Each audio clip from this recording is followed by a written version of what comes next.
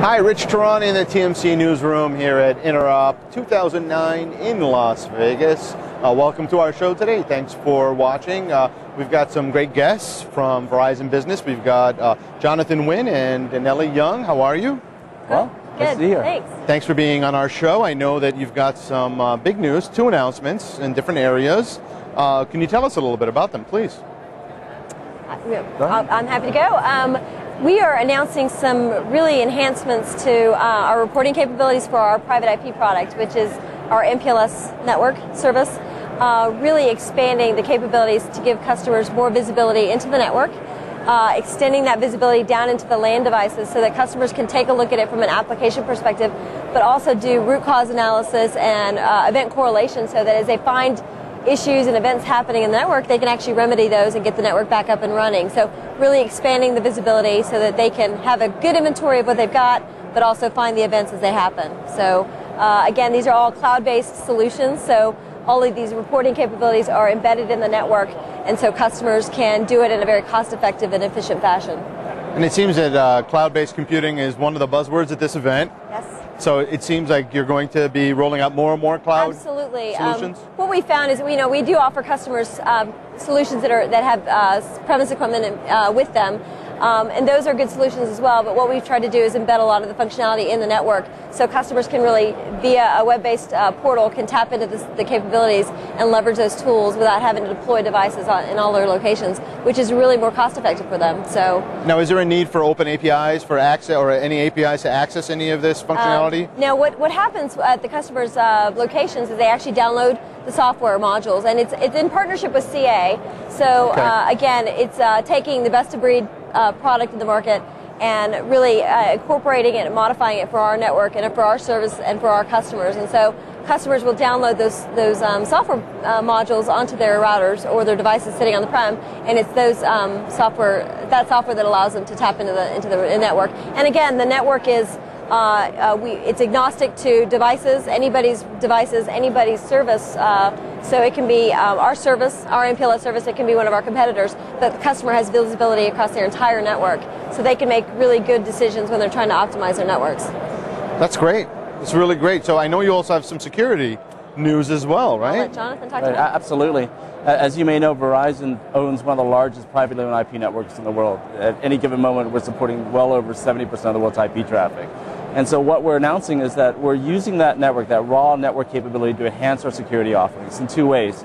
And one, in terms of professional services, we're taking the threat and intelligence information, combining that with consulting services to help clients better understand their external-facing internet infrastructure. What types of vulnerabilities they have, what sort of holes they may have overlooked, what are the risks that client may face. And second, we're going to enhance our secure gateway firewall capability, which is a network-based firewall, by integrating that with our premises-based service. So beginning in a day or so, what you'll see is, from a client perspective, whether you have a premise-based firewall or a network-based firewall, it's a seamless experience.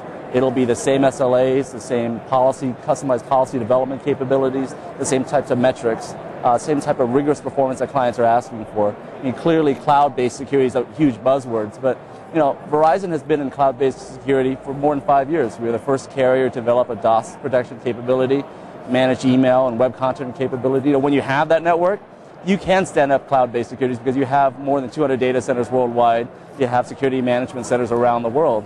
It's hard to build cloud-based services if you don't own the cloud to begin with. Absolutely. Yeah.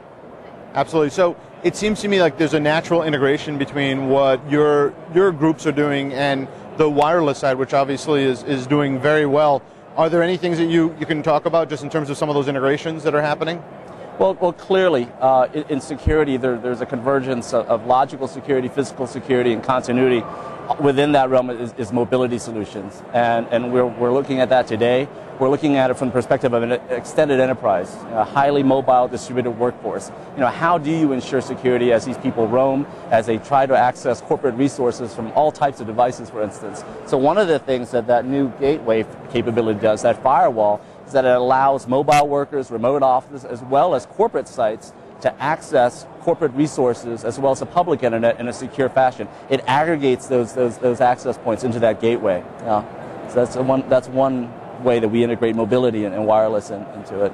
Now, are you Are you seeing a lot more threats coming online lately? I know that it seems like every day there's a new sort of attack, whether it's phishing for Facebook, passwords, or Sure. breaking into Amazon accounts. I mean, what are you doing to offset that? Absolutely. I think one of the key findings in the first generation of security, when we said we would build a wall or keeps and put all that information behind that, and to the point where now we have an extended enterprise where everybody has access to that data and application, you realize you simply cannot protect all the data, all the information against all the vulnerabilities and threats. So what we do is we help clients understand risk.